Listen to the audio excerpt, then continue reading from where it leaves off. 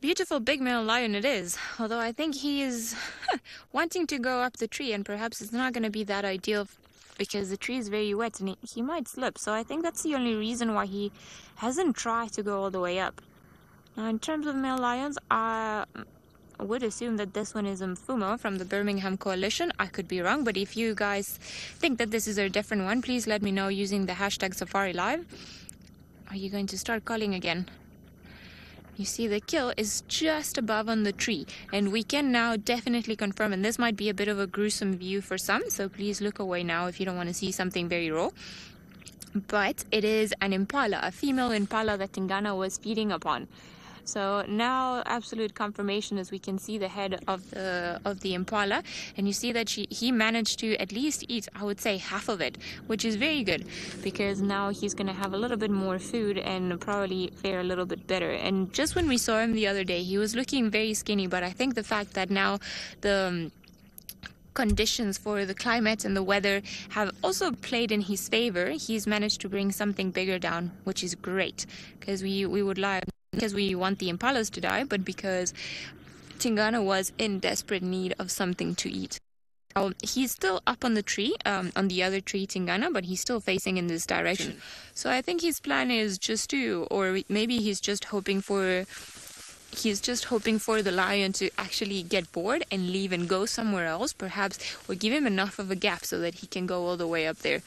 Now, he was scratching his claws, and by no means he's not aware of the fact that the impala kill is up there on the tree, but I think he also realized that it's not going to be the easiest thing for him to go up, and he might slip. So I think he's waiting.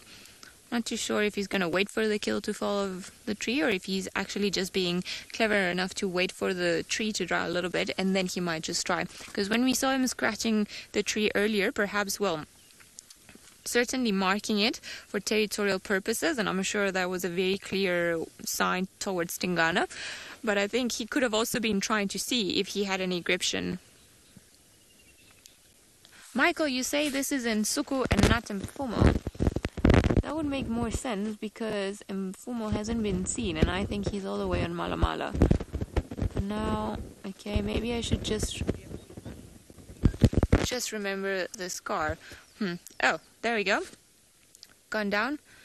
Now, I wonder why you ended up here and the rest of your pride not. It's interesting with the Birminghams. They seem to split up just as much, or probably more than what they actually spend with any of the pride. So there'll be one of them, and then one of them, the other one comes. But in Suku, in the last few days, and it would make sense then that if this is him, has been the one that hasn't been with the Nkuhuma pride.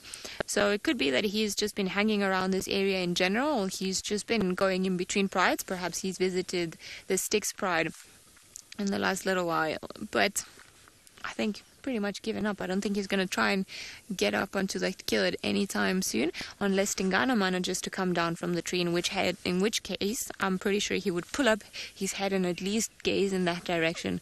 But I think Tingana also got a very proper fright, so he's just up there and enjoying the morning. Well, I don't know if enjoying would be a good word for Tingana, but he's definitely braving it on top of the tree that he's in. Now, it seems like Byron is having a wonderful morning drinking coffee, so let's head on to him and see what he thinks of all this ordeal.